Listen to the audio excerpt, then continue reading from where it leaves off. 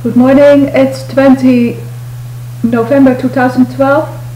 It's almost 3 months since the International Criminal Court sent me that letter of 22 August 2012 that proves that they refuse to work with the Statute of Rome, the UN Charter and the Human Rights Treaties when they investigate on files. The only thing that has changed on the website of the International Criminal Court is that they have referred to the last forum in The Hague as a lobby. So they have used the word lobby on their website. It's now 3 months since ICC has proven to be a dictatorship, and it's almost 3 months since the lobby behind the Dutch court system has received the evidence about ICC. I think it's reasonably fair to say today that Rechtspraak, the Raad van Rechtspraak, that's the lobby behind our courts, wants the International Criminal Court to stay a lobby and assassination center.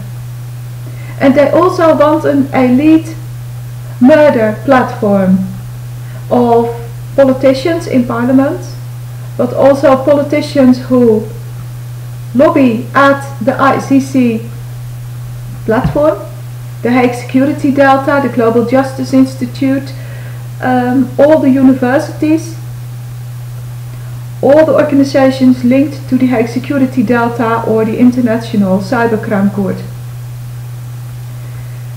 I explained it in other videos. Based on the torture treaty, Rechtspraak, the lobby behind our court system, has the obligation to take my side and to stop, first of all, the Hague Security Delta and its lobby, then to clean up the Dutch Parliament and to clean up the International Criminal Court.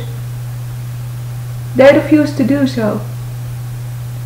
So this means that the elite murder group in the Netherlands will grow in power, and that you really don't know with whom you're dealing with, and that you can go to court as an individual or a business, but you don't know if there's a lobby behind the court case that destroys your rights, or that starts to torment you and makes you go from one court to another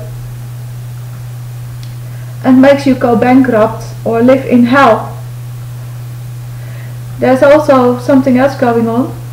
The more videos I make, the more good work, you are supposed to think that it's good work, about the Ministry of Justice is published. Like what they do with DNA or with pedophiles, etc. Well, people, that's all fake. When Rechtspraak assists the International Criminal Court in lobby, torture and murder, everything Dutch politicians produce, everything Dutch court systems produce, or the Bar Association or the royal family produce, is fake. And we are now at a point that we can say that our court system is fake. I leave you here. I shall link the website. Goodbye.